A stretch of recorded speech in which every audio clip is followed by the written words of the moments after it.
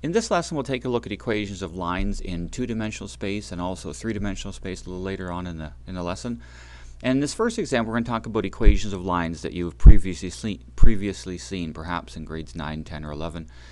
And in this first example, we're going to start with a line that goes through the point negative 2, 1 and has a slope of 3/2. Now, to illustrate the slope of 3/2, there's a right triangle. The rise is 3, the run is 2, so there's the 3/2. And first of all, the point-slope form. And if you haven't seen this for a while, here's something to jog your memory. Point-slope form looks like this. It's y minus y1 representing the y-coordinate of a point on a line, equals mx minus x1. Actually, you get that by just rearranging the slope formula. And so y1 and x1 are the coordinates of a point in the line. Actually, it goes x1 first and then y1 second. And m is the slope. So we fill in 3/2 in place of m and negative 2, 1 in place of x and y. We get y minus 1 equals 3/2 x plus 2. Now, if we were to expand that out, I'm going to multiply both sides by 2 and we'll get the general or standard form. So we would go 2 multiplied by 2 on both sides, so that when I multiply by 2 here, those 2's divide out. So if I expand this out, we would get 2y minus 2 equals, and if I expand the 3 in here, we get equals 3x plus 6. Now I want everything to be, to start with a leading coefficient of x that's positive. So I'm going to rearrange this way. I'm going to move the negative 2 and the 2y to that side. So I'd have 0 here. And so we'd have 3x, and it'd be minus 2y, and bring the negative 2 over, be adding it to the 6, so I get plus 8 equals 0. I already have my equals 0 then on the side there, I guess. So we'll erase that. So the general form, that's where 3x minus 2y plus 8 equals 0 comes from. If we were to take that and solve for y, we would get y equals mx plus b form, or slope y-intercept form, y equals 3/2 x plus 4. And of course you can see the y-intercept is 4 here. Now the problem with all three of those forms of equations is that none of them generalize to three-dimensional space, and eventually we want to get there. So we're talking about equations of lines in three-dimensional space. In three space, there is no concept of slope as in rise over run. There are directions for lines, and we'll get into that, but we don't refer to it as a slope in three space. So I'm going to show you the new equations in two-dimensional space first, and then we'll generalize to three-dimensional space. So flipping over to the next page, so if this, again, same line, goes to the point negative 2, 1. Now if the slope is 3/2, 3, remember, goes rise over run, so that's the change in y, and that's the change in x. So if the change in y is 3 and the change in x is 2, then a vector parallel to the line would be 2, 3, because the change in x is how much you go horizontally, so that's the x component of the vector. The change in y is 3, which means we go up 3.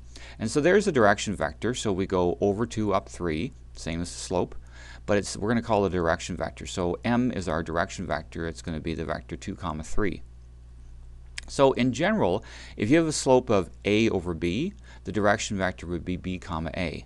And it's b, a, not a, b, because the top number, the numerator, is the rise. So it's the y component of the direction vector.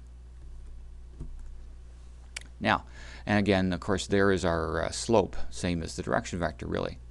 So let's put a point on the line. The point xy is just an arbitrary point. It has no specific coordinates. It just represents an arbitrary point. It could be any old point on the line whatsoever.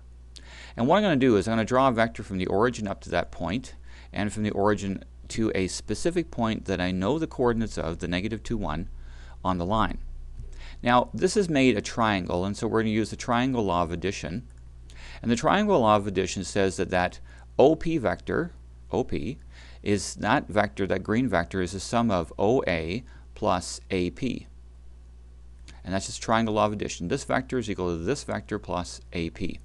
Now, what AP is, no matter where the point P is, AP is going to be some multiple of the direction vector, because if P is on the line, then it's got to be collinear, or in the same direction as the direction vector. Now I shouldn't say the same direction as.